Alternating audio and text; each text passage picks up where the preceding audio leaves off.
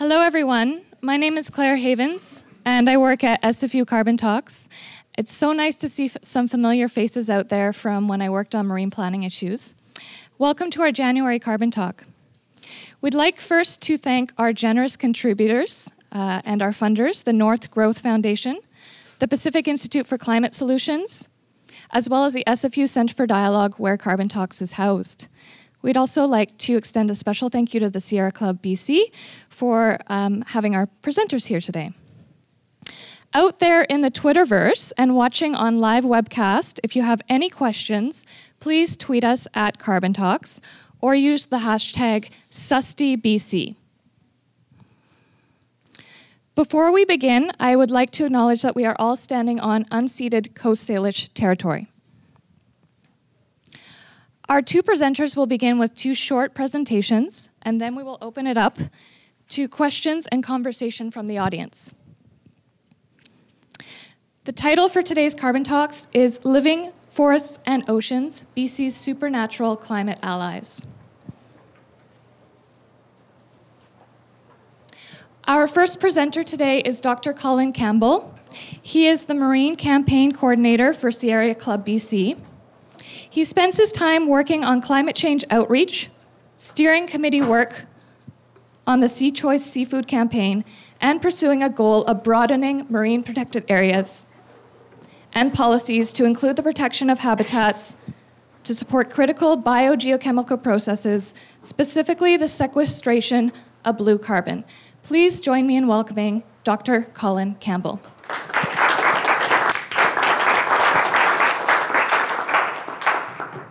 We have three key messages we'd like to leave you with. First is that blue and green carbon, blue carbon being biologically fixed carbon in the oceans and green carbon being the same but in forests, have a role in mitigating global warming. We also want to make the point that ecosystems where these functions occur can turn on a dime really from being carbon banks or sinks into carbon bombs or sources. And the third point we'd like to convey to you is that any global attempt to manage carbon, to mitigate carbon, will necessarily involve conserving and restoring both forests and marine ecosystems where carbon is sequestered. A quick look at a basic carbon inventory of the planet. You can see that by far the most carbon is in deep ocean water, 38,000 billion tons of carbon in the deep ocean. But the turnover time is more than 1,000 years, so this carbon is more or less out of our reach. The carbon in the surface ocean water and the atmosphere are roughly similar, and these are the areas we're interested in today. And just to remind you that the blue carbon solution is no silver bullet. There's only 3.4 billion tons of blue carbon estimated to be conserved in the ocean in the top 1 meter of sediments underneath these particular habitats.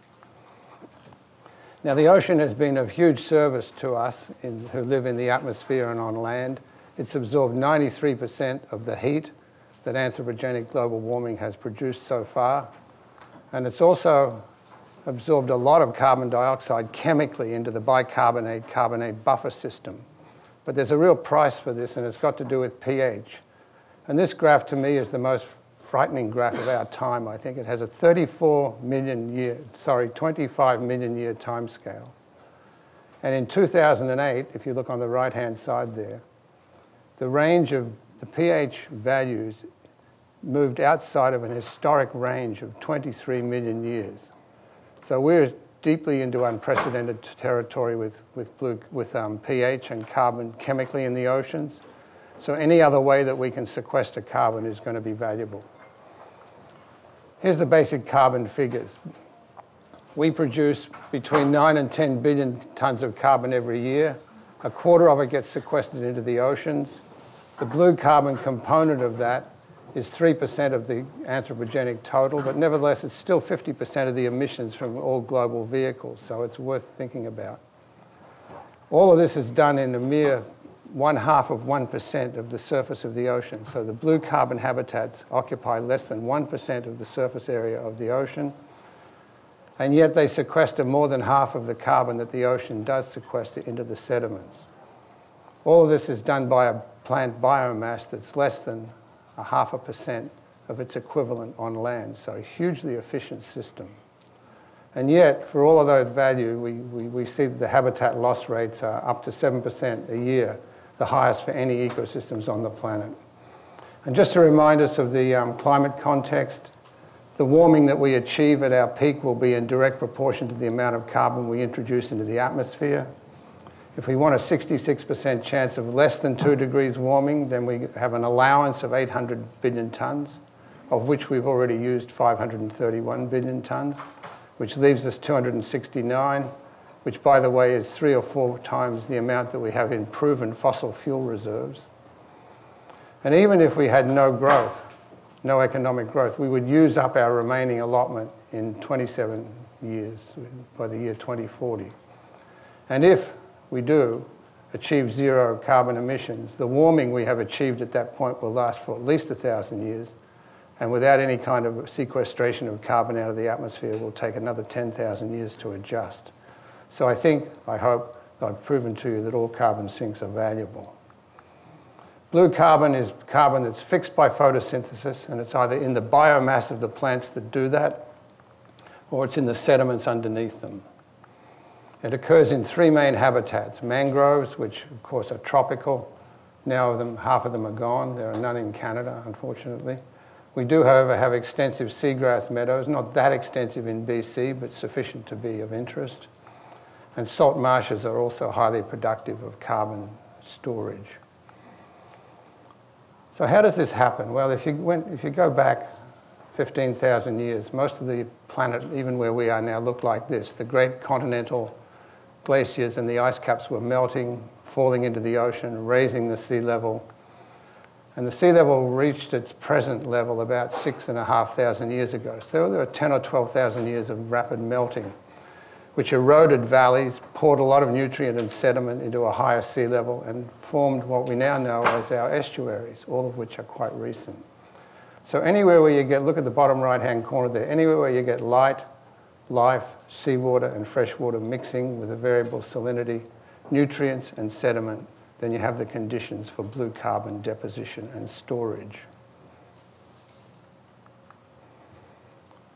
It happens like this, using eelgrass beds as an example. The macroflora, which is the leaves and branches above ground, and the roots and rhizomes beneath the ground, that's one place where carbon is fixed and can be buried and stored. There's a microflora that lives on the leaves of that eelgrass, which can be even more productive than the macroflora. It also dies and falls to the ground and gets buried. The situation is ideal for phytoplankton because it's shallow, there's light, and there's nutrients, and the water is well mixed. And we know from isotopic studies that most blue carbon, in fact, has a planktonic origin, not from the macroflora. And finally, there's this weird thing called the microbial loop, and it's got to do with the fact that nitrogen is usually limiting in seawater, whereas water, light, and CO2 are not. So you need nitrogen to make proteins, but you don't need it to make carbohydrates. And phytoplankton tend to overproduce carbohydrates and excrete it into the ocean, and that feeds bacteria and archaeans, the relatives of bacteria, and they also die and fall down. So they're the 4 main sources of blue carbon, and you can see that it's very habitat specific. Just to make a key difference between what Jens is going to talk about, if you look at this graph, the little green stripe is the proportion of carbon in the living versus the sediment underneath. So seagrass is a tiny proportion, but in all cases, whether salt marsh or mangroves, it's the sediment that's valuable. Here's a quick balance sheet. Blue carbon is sequestered at somewhere between 120 and 330 million tonnes a year. We know that there's 3.4 billion tonnes buried in the top 1 metre. A lot of these deposits are deeper than that.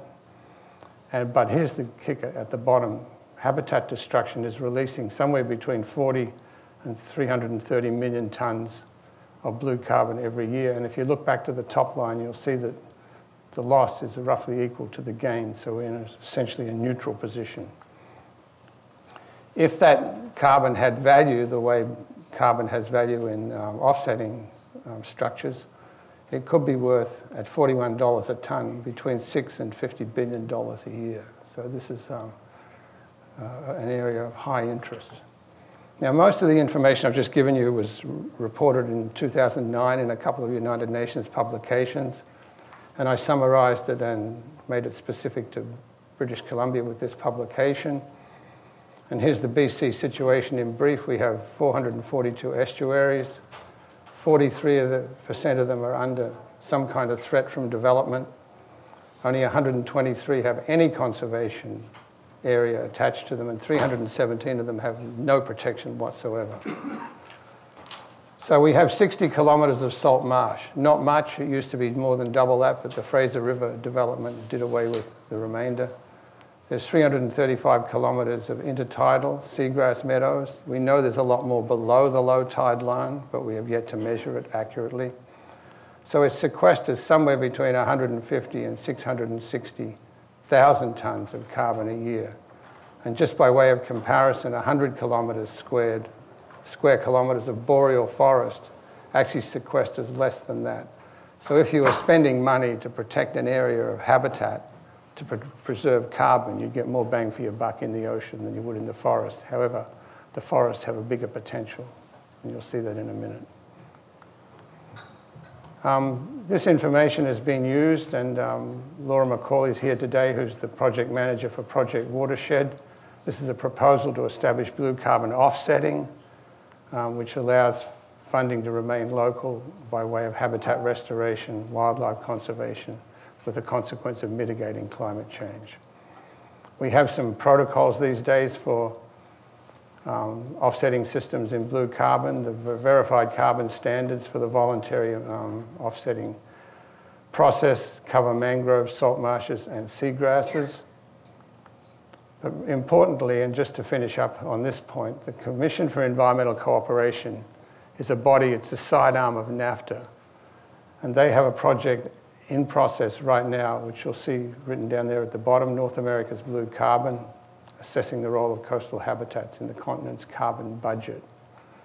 And this is a very important project because they're spending $450,000 over 2 years to develop protocols of measurement and mapping, to actually improve the mapping of blue carbon habitats, and to establish joint research partnerships on the ground where these things can be actually managed. And the whole goal, of course, is to quantify the blue carbon contribution to the continental carbon cycle so that policies and other strategies can be developed to protect habitats for their role as carbon sinks, and also to prevent the damage to habitats which already are carbon sinks. And last slide, just to remind you that these are very important habitats, especially eelgrass. Eelgrass has been called the salmon highway. Every salmon transits eelgrass in 2 directions during its life cycle. 80% of BC's coastal wildlife has some part of its life cycle dependent on eelgrass beds. And there are, of course, these other ecosystem services that are provided. So this is my brief introduction to blue carbon, and I'm going to hand over to Jens Weiting, who's going to talk to us about the same function of forests.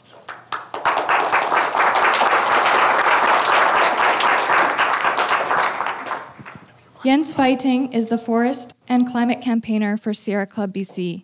He works primarily for the protection of the Great Bear Rainforest and to raise awareness about the threat of global warming and the increasing emissions from BC's forests and fossil fuel exports. Prior to coming to Canada, Jens worked as a forest campaigner in Germany and in Rainforest Reserve in Nicaragua. Welcome, Jens. Thank you very much.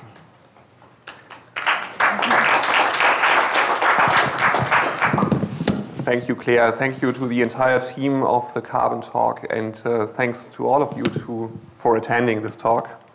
So I will talk about the incredibly important role of our forests in the fight against global warming, and why British Columbia's forests are particularly outstanding in this global context.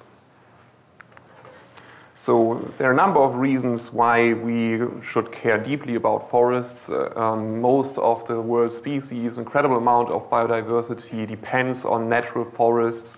Hundreds of millions of people directly depend on forests, live in forest areas or off forest lands. And of course, they are regulating our climate. Forests are also incredibly beautiful. This is a photo from my first trip to a tropical rainforest, to the Amazon region of Ecuador in 1989, which turned out to be a very influential experience for my studies and work decisions. So this is a bit shocking look at the Keeling curve, the increasing concentration of carbon dioxide in our atmosphere. And I found it particularly mind-boggling to see that just 25 years ago, around 1989, we passed this critical threshold, 350 parts per million, which is now considered a relatively safe limit to maintain a stable climate and life as we know it. And we are now pretty close to 400 parts per million, and the last time in Earth history, several millions of years ago, when we had 400 parts per million, temperature was essentially several degrees warmer, and sea level was many meters higher than today. And unless we turn this around, we will see this increasing and facing really dangerous global warming. So again, the three key messages, three things we would like to highlight today, and here I'm doing it in the context of our forests. Forests are slowing down human-caused climate change by absorbing large amounts of carbon. They can turn from a carbon bank to a carbon bomb. The world's forests are storing about 340 gigatons of carbon. For comparison, our annual global emissions again are about 10 gigatons. And any global plan to stabilize the climate will require to keep and restore forests as carbon sinks. Again, currently of our emissions, about half of them end up in the atmosphere, about a quarter in our oceans, and about a quarter gets absorbed by terrestrial ecosystems, primarily forests. So they are helping us to absorb carbon, but they are also contributing to emissions because we have obviously a history of deforestation. This is an example from a forestry commission of the UK government showing that we have a reduced forest cover from about 50% to about 30% today. And in the process, we have lost about 120 gigatons of carbon that was once stored in these forests and contributed to emissions. More recently, many of you probably saw this in November, very amazing mapping project, University of Maryland, using Google technologies, found that just in the last 12 years, 2000 to 2012, we have seen about 1.5 million square kilometers net loss of forests. That's equivalent to 1.5 times the area of British Columbia. That's a bad trend. And then we have to remind ourselves that this is showing only deforestation. The other big problem we are dealing with is degradation of forests. And in many parts of the world, degradation is actually the more serious problem. British Columbia is an example. We have relatively stable forest cover in British Columbia with only a small amount of deforestation, but we are losing forest health. Our forests are not as healthy as in the past. And British Columbia's forest should be an amazing ally in the fight against climate change because they're globally outstanding. There are several maps, world maps, that show how they are remarkable in terms of global forest carbon density. We have forests that in some ecosystems can store over 1,000 tons of carbon per hectare. We also have maps, similar maps indicating tree height. This is a NASA map from 2010. And again, our Pacific Northwest region is outstanding with trees that reach enormous height. So they should be an ally in the fight. Unfortunately, British Columbia's forests are currently a carbon source, not a carbon sink. And just a few days ago, Sierra Club BC put out a press release, a backgrounder, to raise awareness about this problem. They are now a source since about 2003. Here are a few numbers just from the recently published data. This is on a BC government website, but it's difficult to find and nobody is discussing it. So we have official emissions that show up in the greenhouse gas inventory report, about 62 million tons in 2011, primarily from burning fossil fuels. But then we have uncounted emissions from forest lands, and they were just in 2011, 35 million tons. They're primarily from logging, 71 million tons in 2011. Portion of that remains stored in wood products. We had some emissions from fires. They were much worse in some of the more recent years. 2010 was much higher. And then we have what is referred to as annual processes. That's the carbon sink function. So the trees that remain healthy, that continue to sequester carbon, that number today is smaller than in 10 years ago or previously, because the mountain pine beetle infestation caused a lot of trees to die and they're no longer sequestering carbon. So this is a bit closer look to understand the last 20 years here. The black line is showing that we had a carbon sink until 2003, and then it goes over the zero line, and they went up. Last year was a little bit less. What you can see here is relatively stable contribution to emissions from logging in light green, some fire emissions, some serious years in red. A portion of that is slash burning, which could be easily avoided. And then the darker green is the carbon sink function, which is now greatly reduced, unfortunately. This is an estimate from our recent report. Overall, we believe that we have lost about 270 million tons of carbon dioxide in this period, the 9 years, and we accounted for a certain portion stored in wood products. So what can we do about these emissions from forests? There are a number of things we can do in terms of increasing conservation, improved forest management, lots of things that need to be done, looking at mountain pine beetle affected areas, fire, and so on. But right now, I would like to focus on the timing issue, because we have very little time to reduce emissions and avert dangerous global warming. So things that have an immediate benefit, that make a difference in the next 10 or 20 years, are way more important than some of the other things we might do. This is an example from an earlier IPCC report. And as you can see, some of the proposed actions have to do with increasing forest area, for example, planting forests. Some of them have to do with maintaining forest area, maintaining the carbon density. And then you can see that these examples will have immediate timing impact.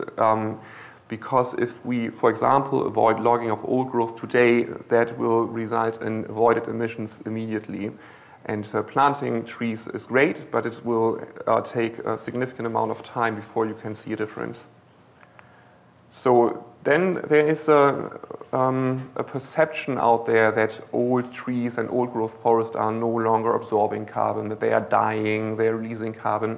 There's more and more new research that shows that's not the case. This just came out a few days ago. Maybe you saw the significant media coverage. Older trees continue to sequester carbon. They are actually absorbing way more carbon than younger trees. In some cases, a single older tree can, in 1 year, sequester the equivalent carbon mass that is contained in an entire middle-aged tree. And here's another example. Carbon sequestered annually by a hectare of older forest in our region. In a temperate climate zone, that's about 2 tons of carbon per hectare annually. So that's a nice combination of maintaining a very effective carbon sink, keeping the carbon on the ground, and have some additional benefit year after year.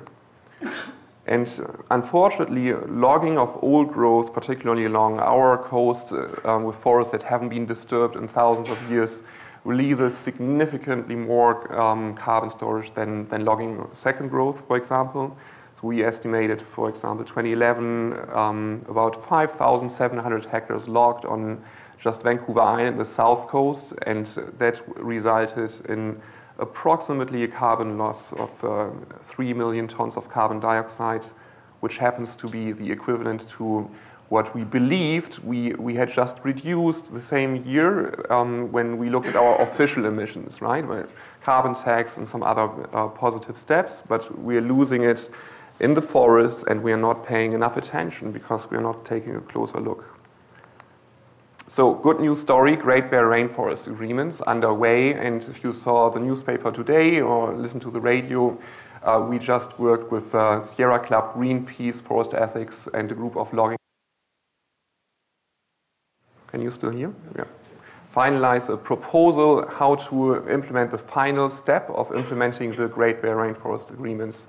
This would increase conservation to close to 70% of the forest of the region. And in an earlier study, we estimated that would result in about 150 million tons of carbon dioxide maintained on the ground, not being released through logging of old growth. And this is a process that is informed by science.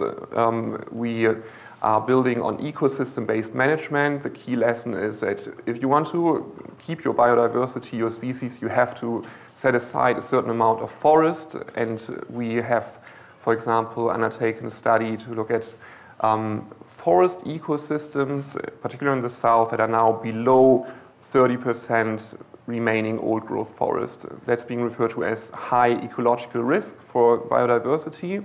And this can be used to inform the discussion, to inform solutions between companies, government, First Nations, environmental organizations. This is obviously an example of regions where we should take a look at phasing out old growth logging in the near future if we have so little remaining. In some cases, we need to restore forests as well.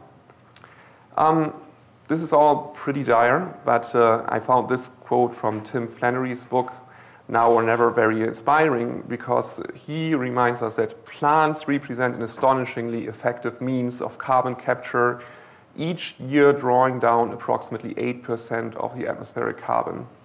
At that rate, it would take only 12 years to draw all the carbon out of the atmosphere. Of course, plants die and rot, releasing a similar amount of carbon.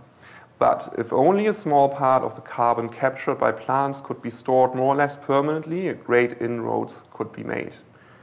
And if I go back to this slide one more time, this was somewhat depressing, but it's kind of reassuring to remind ourselves that if those 120 gigatons of carbon were once stored in forests and other terrestrial ecosystems, that they could potentially be sequestered again by forests and other ecosystems.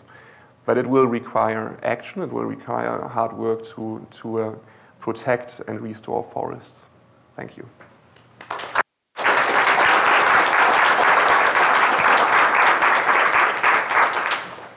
Thank you. We will now open it up to questions. Please keep your questions brief so we can fit in as many as possible.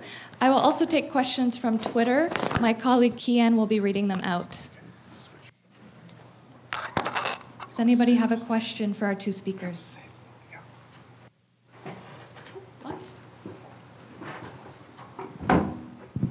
Hi, thank you for the talk. And I'm just wondering if there's any projection into the future, as it seems like we're headed towards temperature increase and more carbon in the atmosphere. When the ecosystem becomes unhealthy and therefore doesn't act in carbon sequestration anymore, both the ocean, which becomes more acidic, I understand, and the forests, which become unhealthy. I was just, it's a depressing thought, but I was just wondering about that.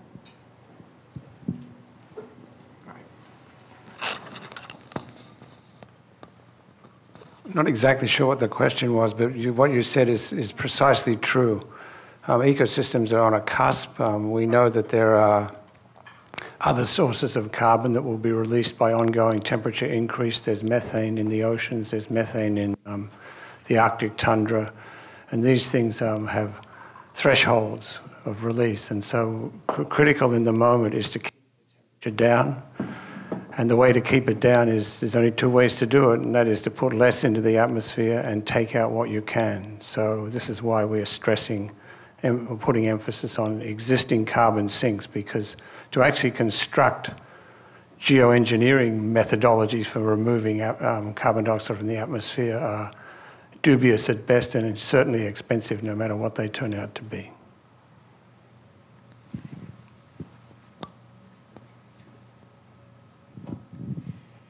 I'm wondering why the province doesn't count the forest-based emissions if they are so high, and how the province has responded to the fact that it looks like about half of our emissions are coming from forestry.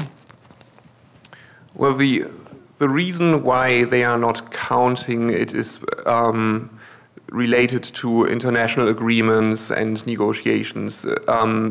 Canada had a choice at some point after the Kyoto Protocol got negotiated. If several countries insisted they should have a choice whether they can count it or not. At the time, they were hopeful that forests would continue to sequester more carbon and that it might help them to look good, but turned out that they became a carbon source. And they negotiated an option, and Canada decided to not count. So the provinces are following this approach. And I think most importantly, it's not so much about lumping it together. It's more important to keep an eye on it and deal with the issue, undertake more research and develop solutions. Right now, they are kind of hidden.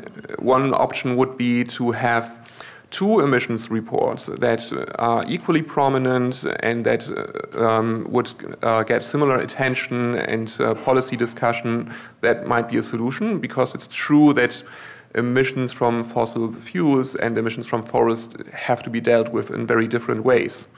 Right now, it's not okay to simply have a data sheet on the website. It's not enough. Colin, did you have something to say about that as well?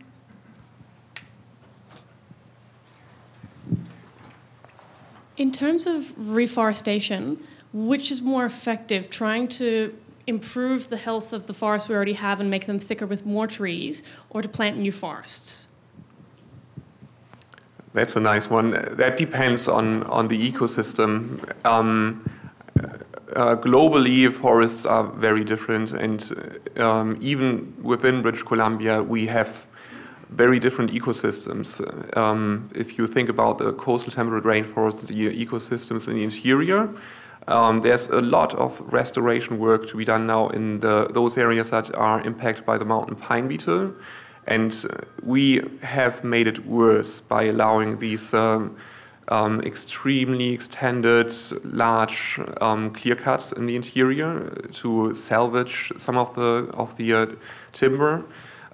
If you take a closer look at this region, for example, you will see that not all the forest is similarly affected. Some forests have a significant percentage of healthy trees, younger trees, other species that are not attacked by the beetle.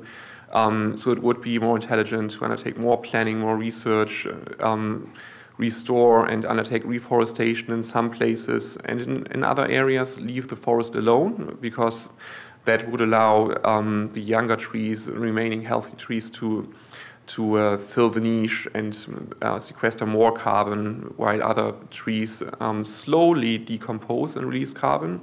It's really important to keep in mind that dead trees are not immediately releasing carbon. Some dead trees can continue to store carbon for hundreds of years, because it takes such a long time until they decompose. Wow.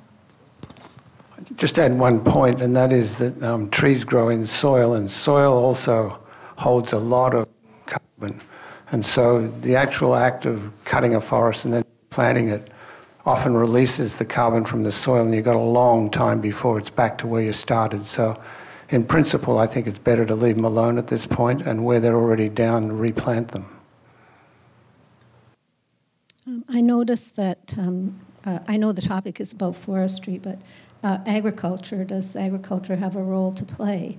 We do have orchards, and I know that the carbon issue for soils is seriously in trouble. We've lost most of our topsoil, which is highly carbon-based, and our carbon to nitrogen ratios have seriously declined, thus lowering productivity, and we've mismanaged water.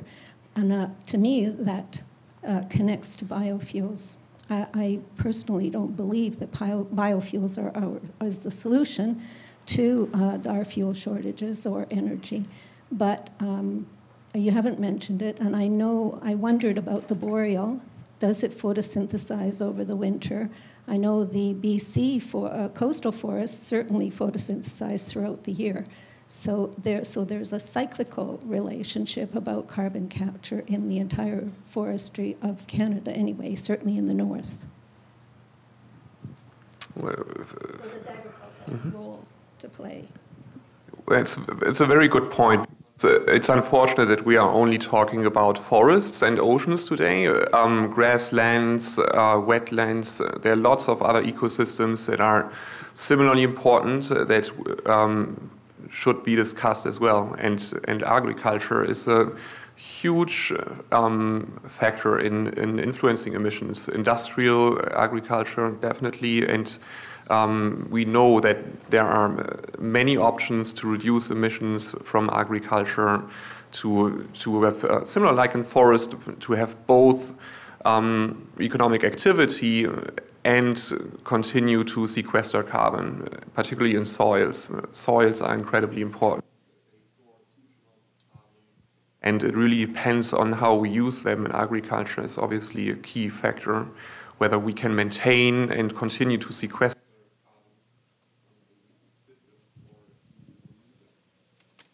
You probably want to add something to this topic. Just one point, and that is that agriculture has two issues. One is the extent to which we do it and the amount of land that's been alienated by that act. And the other is the way we do it. And in fact, the figures are roughly that for every calorie of food energy we get out of our agricultural system, we put in 10 calories of hydrocarbon energy, either as fertilizer, tractor, distribution, all of those things. So there's a real negative balance sheet on agriculture. The devil is in the details, of course, and the fact is that while we force agriculture with hydrocarbons, we actually do increase the productivity over area. If we want to recover it, we're going to have to figure out a way to do agriculture at slightly lower productivities but more sensible ecologies. We're going to take a question from the Twitterverse. This question comes from @Brent Granby, and the question is there a role for cities and urban forests in sequestering and becoming carbon sinks? For sure. I cannot give you examples. I remember that David Suzuki Foundation released a report a few years ago highlighting the incredible economic services that ecosystems provide in the Lower Mainland region. That would be an example to look at. But it's really key to think about how every ecosystem and every land use can be reinvented in a way that we allow more carbon to be stored, more carbon to be sequestered, whether it's in a natural forest, whether it's agricultural lands, or in urban areas. And I can see a number of great initiatives in Vancouver, from urban gardening to more trees in some parts of the city, and I can see a lot more carbon could be sequestered in urban areas for sure.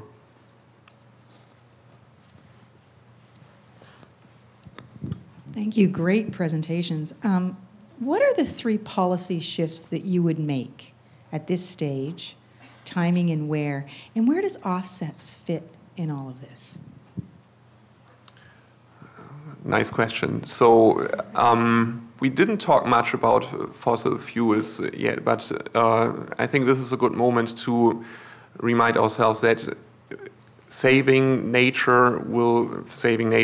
forests will require fighting climate change, and we can only maintain these systems if we see greater efforts to reduce emissions. If we go ahead with new coal mines, LNG terminals, oil pipelines, that will get us over dangerous levels of global warming. So I hope that in terms of government leadership, that we will see more leadership stepping up to the plate, acknowledging that it is a climate crisis and greater efforts. And that could start by undertaking more work to really fully understand the carbon impacts of these projects. Right now, we are discussing Enriched Pipeline in the context of 5 conditions, but climate emissions are not part of the 5 conditions, and there really should be more awareness, more policy discussions, and how far will this play a role in the decision? That's one example. Similarly, with forests, there should be more research and more information to be used in policy discussions. Right now, the BC government is taking a look at forestry, primarily focusing on volume for mills, primarily focusing on raw log exports, but nowhere is a meaningful discussion how all of these decisions will impact carbon emissions from forests. It should be really prominent, should have a really prominent role in the discussion. And one first step would be to better accounting, more research, more accounting, and prepare the information in a way that can be used for decision making. Probably have some more. Huh? Just a thought that came up, and that is 10% of humans on the planet are responsible for 60% of the emissions, and we all know which group we belong to. And there's an honesty issue at every level about this, and policies that see climate as a real crisis would make it easier for us to deal with reducing emissions and increasing sequestration and preserving carbon sinks. Like, I think a policy issue should be that every eelgrass bed is off limits to everything except fish. I mean, it's not that much area in BC. It's only less than 400 square kilometres. Big deal. Let's do it.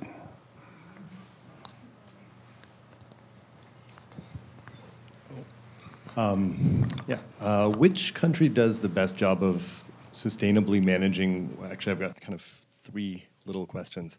Which country does the best job of sustainably managing working forests? Within BC, who does the best? Like particularly within either companies or regions? Are there places that are doing a really good job or a really bad job? And I heard that the BC government came out with that potential pretty wide-ranging change to the forestry regime here, and they dropped it because of the election. Are they bringing that thing back? Because it sounds like it might be a pretty massive change to the way the forests work, especially for smaller operations. Yeah, that's right. So I cannot tell you which country on the planet does the best job in terms of managing forests. I think that different countries have shown different approaches. Some of them are more successful than others. I am amazed that some small countries like Costa Rica have a very high percentage of forests set aside in protected areas. That's really remarkable. Way smaller country compared even to our province, and I think similar number of people living there, and they have about 25% in protected areas. Forest management generally is better in crowded places. For example, I'm from Germany, and many European countries have way more government staff budgets to manage forests because they have fewer forests remaining and they care more about them. British Columbia is obviously in a very unique position, having 1 million square kilometers, large amounts of forest and a small population. It's tempting to have few people looking after your forests, but it's also sad because it is a remarkable opportunity, and we should all ask our governments to increase funding, increase budgets, to have more people taking care of our forest, understanding what is happening, particularly today. You asked about different regions within the province. Either regions or companies, because I know there's some that are supposed to be pretty good and some that are not supposed to be.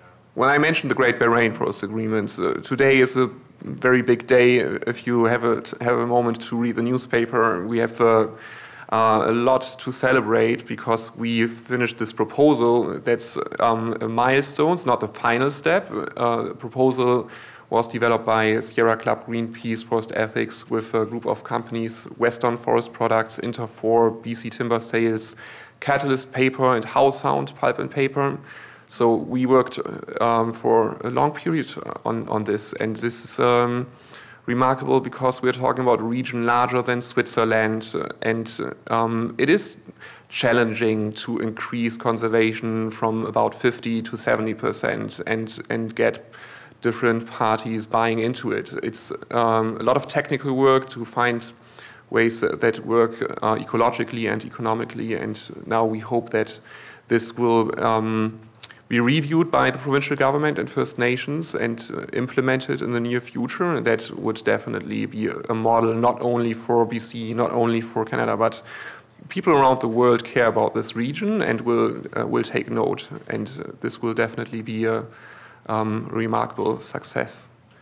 Lastly, you mentioned, I think, the 10-year rollover idea, which caused a lot of discussion and opposition about just before the election, and we hope that it would not raise its ugly head again, but it's definitely out there. The idea of changing 10-year licenses to TFLs, tree farm licenses, which would give a number of big companies more control over public land and definitely make it more difficult to improve forest management, to ask for more conservation, to ask for fewer clear cuts, and we need these discussions, and we should really keep our eyes on our priorities. So we hope that the BC government will remember about the opposition and pursue other priorities.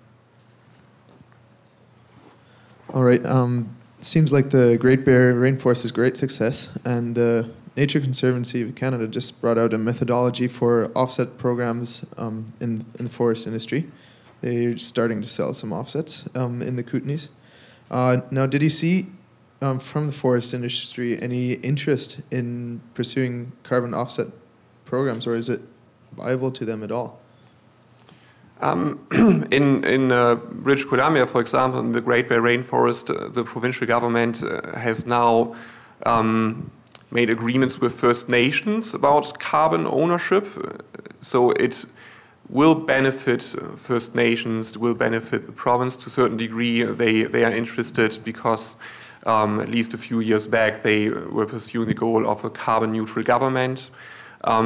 So it can be part of the solutions. Generally speaking, carbon offsets can become part of the solution if they are meaningful. I think that in the Great Bear Rainforest, they are an important incentive because we are talking about moving from 50 to 70%. That's a high level of conservation where you need additional incentives to get buy-in. And it's also important to note that First Nations have ownership in this. Many other parts of the world we see conflicts in the context of offsets, particularly poorer countries, tropical countries where Aboriginal rights are not being respected. Fortunately, the Great Bear Rainforest is a region where First Nations have now more decision-making power, so that's another reason. And what I pointed out earlier, this is about protecting old growth. It will have an immediate benefit for the climate. It's not about promising to plant some trees that will maybe sequester carbon in 10 or 50 years. We're going to take our last question from Twitter. I hope it's one for you. This question comes from Quinton Lau. Is it possible to maintain the forest without destroying BC's forestry industry? Yes, and I will give you an example. I actually was hoping that I can use this. So some of you heard about Wildwood, right? This forest managed by Merv Wilkinson on Vancouver Island. And this is great because it really demonstrates that logging can happen along a spectrum. It can be a clear cut in an old growth forest, or it can happen in a very careful, selective way in a second growth forest. And Merv Wilkinson harvested 2 million board feet of lumber from the wildwood parcel over 70 years of selective logging, with 1.3 million board feet of standing timber at the beginning and 1.6 million board feet at the end of his work at Wildwood. And that's really mind-boggling to think that you can actually harvest trees and increase your carbon stock over time. I think that answers the question. We have time for one more question.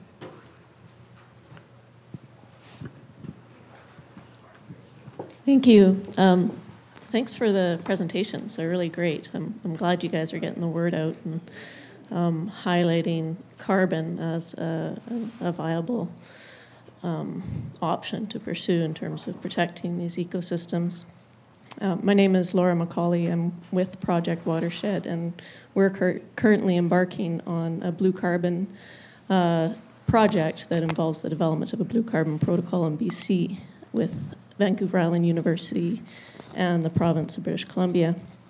And I've met Colin before and we've discussed this. It's really great. I just wanted to talk about the offset question and respond to that. There is a lot of interest in developing carbon offsets right now, and I think that it can be a viable option in different levels. It can be done to meet the highest standards. The results will be probably a lower than reality carbon value, and in that case it's really important to look at the other ecosystem benefits and values.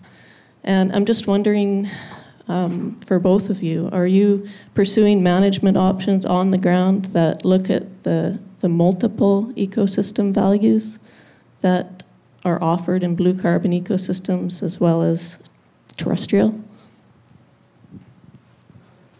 And I'm sorry, and just placing a dollar value on that in terms of fish use and bird use and other values. Well, Laura, you know more about offsets than I do, I know that. In terms of management options, one of the things that interests me most is that it's been quite difficult at the international level to just get blue carbon offsetting going. And there's quite a bit of talk at a big oceans conference in Singapore a couple of years ago about bundling ecosystem services other than carbon along with carbon sequestration. Because in those parts of the world where seagrass most needs protection, people most depend on it. It's got like underdeveloped countries and so on. And it's very hard to sell an offset at the national level and then exclude people from the area because they rely on it. So the goal is to increase the value because local people are then responsible for keeping the system healthy, and they can pay, and they can be paid to do that. So fisheries and other roles, and even tourism, are being discussed as items that can be bundled along with carbon. So I'm pretty sure that doesn't precisely answer your question, but that's what I'm thinking at the moment. And Dr. Doug MacArthur would like to say a word at the end. Thank you very much. I just thank you, Claire. I wanted to say a word of thank you, actually, for everyone for coming. And I'm Doug MacArthur. I'm a prof here, but I'm also chair of the board of Sierra Club BC. And I wanted to thank Carbon Talks for having Sierra Club as part of your program, and thank you for the programs you offer.